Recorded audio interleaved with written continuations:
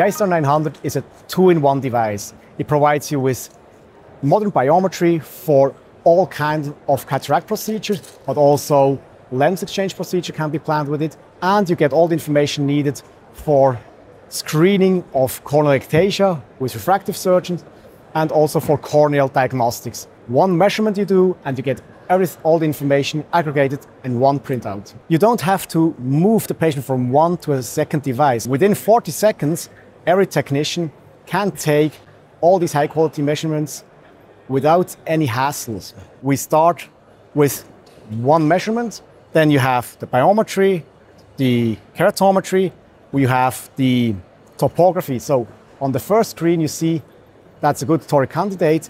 Then it enables you to go in there, dig deeper in, and also to educate the patient. I mean, we all know nowadays Dr. Google is everywhere. So there might be a patient that comes into your office, says, I want to have this multifocal, blah, blah, blah, whatever lens.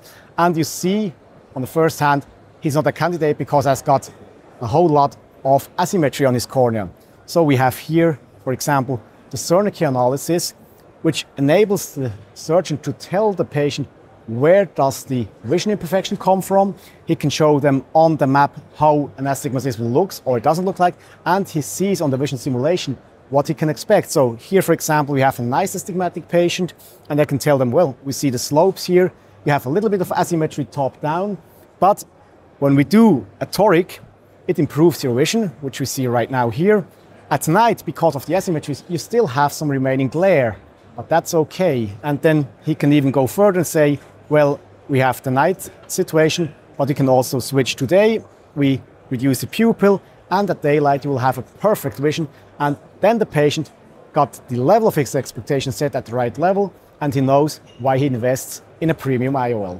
When you do the measurements with the Eyestar, you have not only to rely on numbers.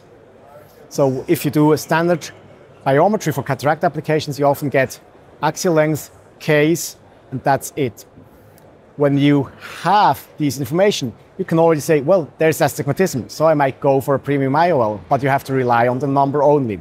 With the Eyestar, you have the topographic information, which allows you to judge the symmetry and the regularity of the astigmatism. On the other hand, you also have the OCT information of the anterior chamber, but also back to the retina. So if there would be something special there, it would also be displayed and easy to depict. Furthermore, in the Eyestar, we are featuring for the cataract application the Hill RBF formula.